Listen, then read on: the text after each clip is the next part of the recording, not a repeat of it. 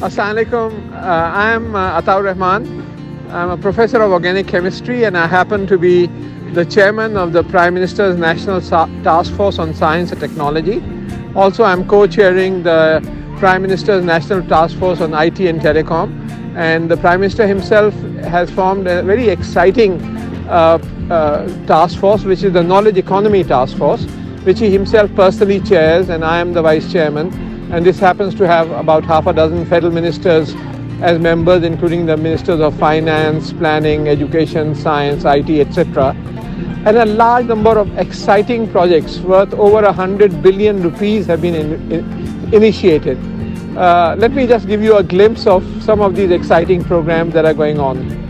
Firstly, the Pakistan Austrian University of Applied Science and Engineering is now functioning. This is one of the important projects that we have undertaken, and this is perhaps the first university in the world to have 8 foreign universities which will be offering their degrees to Pakistani students, 3 from Austria and 5 from China. It is also the first university in the world to have 3 different streams. One is the so-called Fachhochschule stream, which in Germany these are high-level technology institutes which have bachelor's and master's programs, and students here are being guided by our Austrian partners.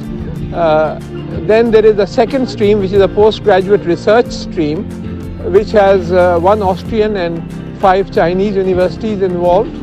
And then there is most importantly entrepreneurship and innovation stream, which is a large technology park with venture capital funds, startup comes for new companies, and the university will be judged not just by its research output, but by the number of international patents which are developed and commercialized, and the number of products and processes that are developed within the university. So the whole university is geared towards creativity, innovation and entrepreneurship. This university is now operational in Haripur, which is about 50 miles or so from Islamabad. A second similar university is now under development in Sialkot, near Sialkot, a place called Samrial on the main motorway between Lahore and Sialkot. And this again will have the same model of foreign partners, and we have already got 5 foreign universities who have agreed to partner with this, and there will be more joining in. It's also the first university in the world in the sense that students in one department will get degrees from one foreign university, and students in another department will get degrees from another foreign university. So a multiple degree, multiple foreign partnership model. Another very exciting program that we have begun is a scholarship program. This is for 13 billion rupees to send our brightest students to the top 100 universities of the world for PhD programs, and this program has already started also. A third major initiative of the Knowledge Economy Task Force is a distance education program to expand high quality distance education across the country, because as we all know, there are excellent courses available through MOOCs, massive open online courses from Stanford, MIT, Harvard and other universities, and these will now be made available across Pakistan through the Virtual University Lahore, which in fact I had established when I was the chairman of the Higher Education Commission, and before that when I was the Minister for Science, so it was set up. So they are going to take this distance education forward.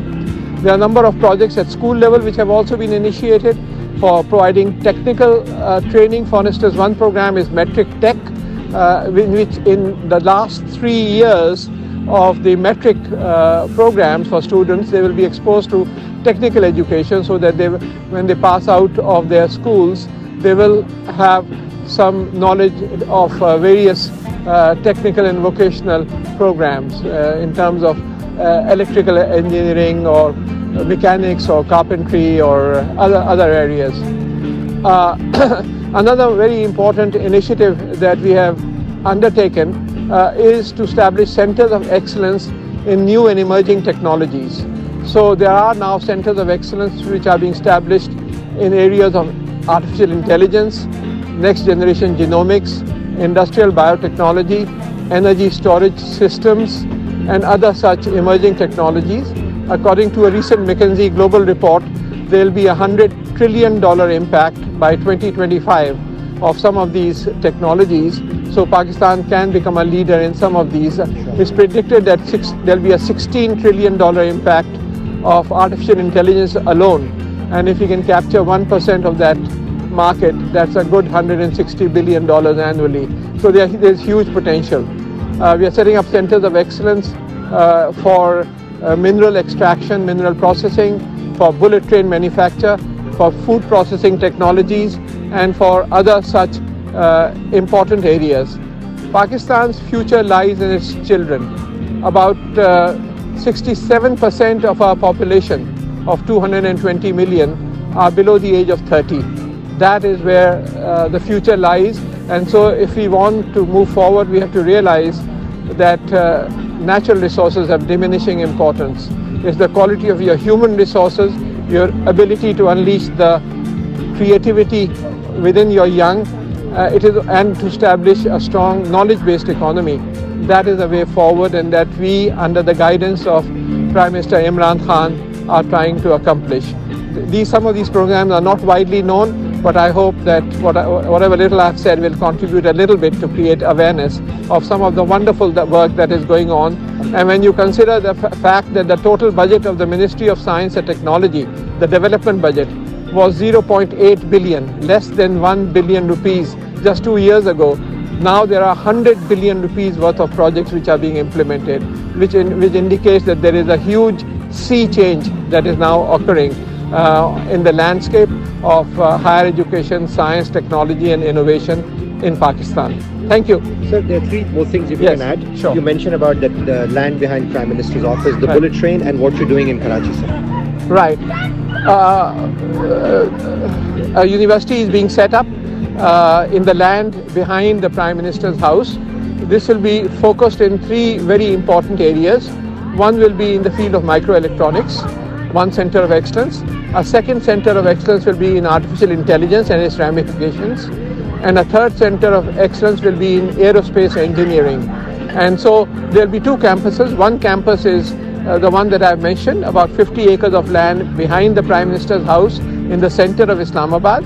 But then we have taken another 220 acres of land on Main Kuri Road, and that will be the larger campus of this university.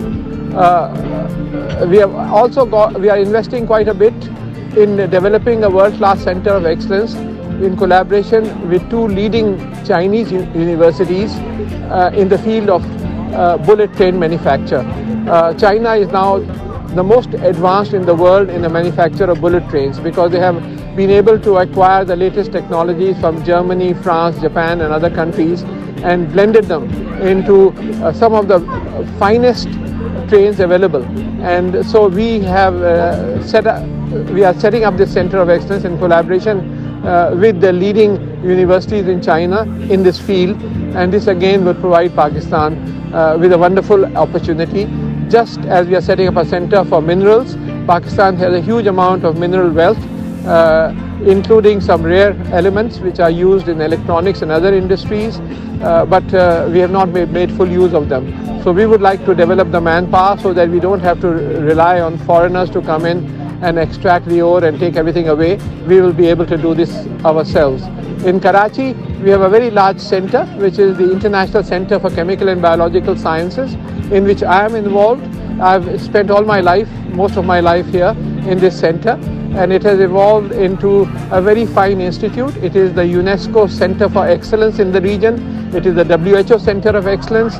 It is the TWAS, the World Academy of Sciences Center of Excellence in the region, and also the OIC Center of Excellence in the region. It has more than 25 different buildings and departments, including the Center for Chemical Sciences and the HEJ Research Institute of Chemistry, the Center for Molecular Medicine and Drug Research, a Center for Genomics, a Center for Virology, the first National Center for Virus Research, Virology, where we have been doing studies on COVID-19, the first Center for Genomics Research, which I have set up in my father's name through my personal donation, Atta-ur-Rehman Center for Genomics Research, where we've been looking at the structure of COVID virus and its mutations. We have a bioequivalence center where we have been doing the clinical trials on some of the vaccines that were coming. For instance, the Sinopharm vaccine, which was used in Pakistan, the clinical trials were done in my institute. Similarly, we have set up a nanotechnology center, the first in the country. This is again a huge emerging area. We also have joint partnerships with China to set up a center for hybrid seed production. Pakistan does not produce its own hybrid seeds for vegetables or for rice. These are imported largely from China. So we have joined hands with China's largest facility, which is the CNRRI, China National Rice Research Institute. And we have set up a center there for seed production. I'm mentioning China and Austria because I happen to have received the highest awards from both China and Austria. So I have very good relations with these countries, and China is now an emerging giant, and they're very, very willing to cooperate with us. And so we have more than 20 centers of excellence coming up with China, and many collaborations have already begun, for which I was greatly honored to receive the highest Chinese award from President Xi Jinping last year in January, their International Science and Technology Collaboration Award. So exciting things are underway. The winds of change are blowing, inshallah, and we all have to help the present government, Prime Minister Imran Khan and his vision, so that we can move forward quickly on the road to developing a strong technology-driven knowledge economy. Thank you. Thank you, gentlemen. You just heard from no other than legendary, mashallah, mashallah, may Allah give him long life, long health, best of health, Dr. Atta-ur-Rehman. He did not mention, he's very humble, in his institute in Karachi, there are more than 600 PhD students being trained every year. They're qualifying. No, which are enrolled in the institute. 600 PhD candidates enrolled. That's a huge number. But anyway, this is Ahmad Azam. I just had the great opportunity to spend some time with Dr. Atta-ur-Rehman. Just signing off right now.